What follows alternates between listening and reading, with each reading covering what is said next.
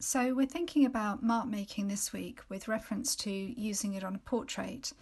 But because we're using line, that doesn't mean that we're going to use a line to define the features, put a line around the features.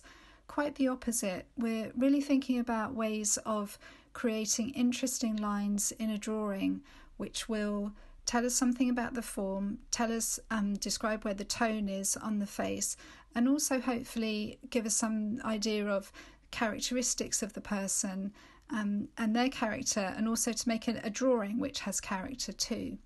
So you can see this first sketch that I'm doing.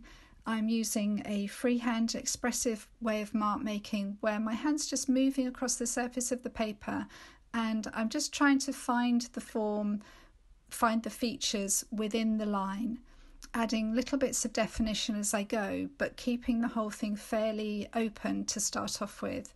And some of the lines are descriptive, and some of them are really just moving from one area of the drawing to the other.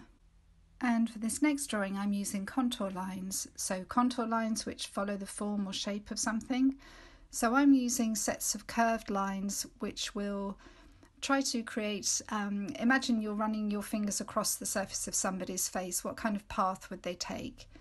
And once again, I'm changing the direction of my mark making to try and describe the planes of the face. And I'm also varying the scale and the spacing of my marks. So where I've got more detail around the eyes, I'm using shorter marks closer together. And across the cheeks, where you've got a larger open area, I'm using longer strokes, which are more spaced out. So using the white of the paper as well. And hopefully this kind of mark making is quite sympathetic to the softness of the face and introducing character. And for this final drawing, I'm using hatching lines. So hatching lines being sets of straight parallel lines that sit next to each other, but you can overlay with another set of lines running at a different angle to build up cross-hatching. And I'm left-handed, so my default way of making marks on the paper is to sort of start top left and to run to bottom right.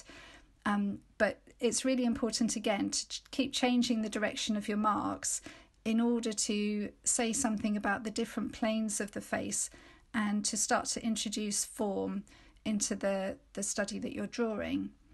And once again, you can see me changing the length of my strokes. So I've got some long strokes which run across the cheek, and then using much smaller ones around the eye, and building up lots of levels of hatching marks there where I'm trying to introduce some extra tone and shadow. And with all things in drawing, you don't just have to stick to one of these techniques. You could combine elements of all three in your portrait study this week.